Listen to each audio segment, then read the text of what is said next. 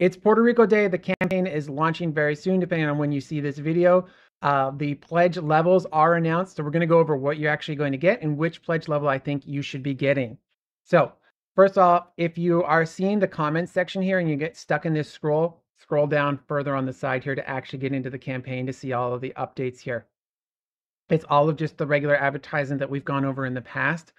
So the ones that you can get are the standard edition and the special edition. Between standard and special, get the special. The standard edition is just updated artwork, essentially, from the base Puerto Rico 1987 reprint already. In the standard edition and the base, how do they call it? The standard and the special. Between the standard and the special, you still get double-walled player boards and all of the updated cardboard that has the bigger cardboard. You don't get these miniatures in the standard edition. You will get them in the special edition. You will get these two miniatures. However, there are more miniatures if you are looking. We'll come down to those. You get the board to set all of these things in so that you can find an easy to swip from. All of these are double-sided to show the rules side and the artwork side. We have the different resources here as well and updated artwork. Now it's showing you minis here. These minis are extra. It's calling them in the miniature expansion, but it's actually the 3D terrain expansion. We'll get to that down there below. Same with these minis that you're seeing here. Those are also in the 3D terrain pack.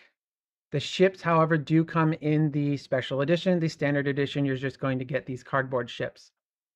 The upgraded resources are in the special edition.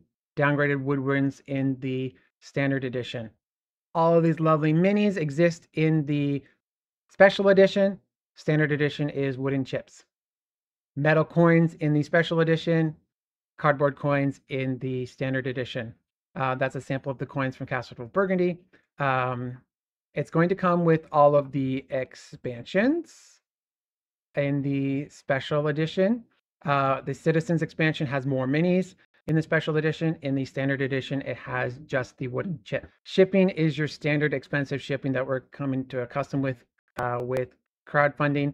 It's literally for Canada here. I'm $1 more than what I would expect. Oh no.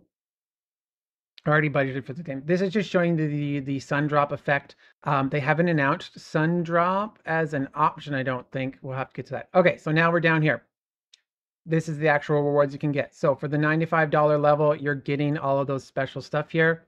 If you click this, it's going to show you the campaign. This one's showing you the campaign. It's confusing. Don't click that one. You're going to get the stretch goals that happened. They haven't announced what the stretch goals are yet. They're going to get all the deluxe components. So the deluxe components, again, are the ships, the resources, 2 miniature buildings, all of the miniatures for the base game, metal coins, all of the miniatures for the Citizens expansion. That is the special edition. The standard pledge is the core box that contains wooden tokens instead. And so it's just reminding you here are all the standard edition components. Plus the stretch goals.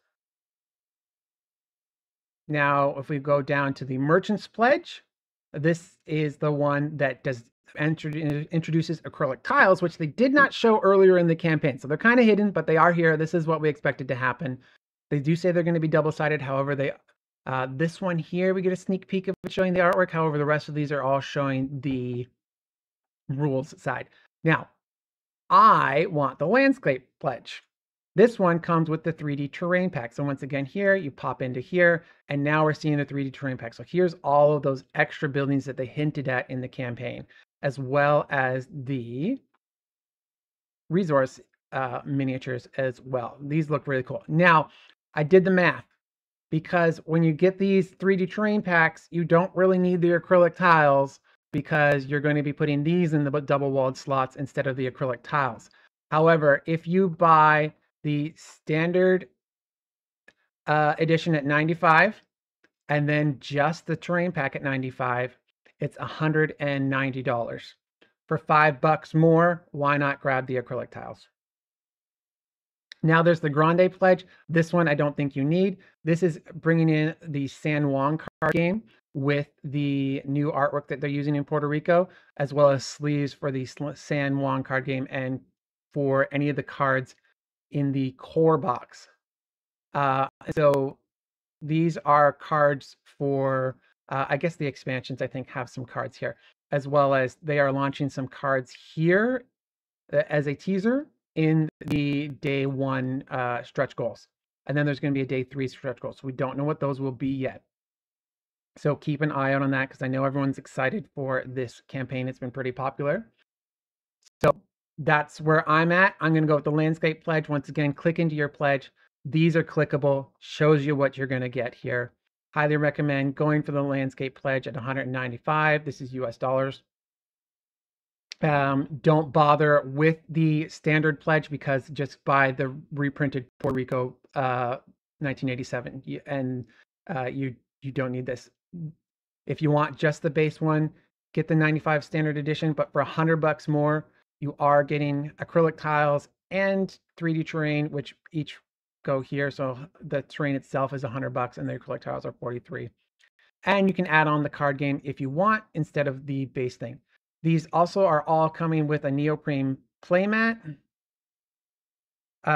which is kind of what we expect. I really hope that they find a way to put that in the box, unlike what they did with Castles of Burgundy, but I'm not hopeful. I imagine that's probably going to come out outside of the box.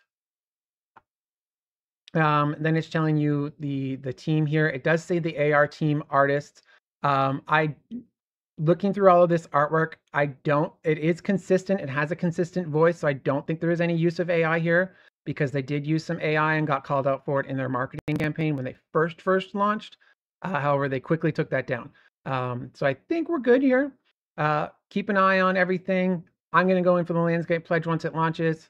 Tell me what you have pledged in the comments down below. Make sure you like, follow, and subscribe, and we will see you next time. Bye.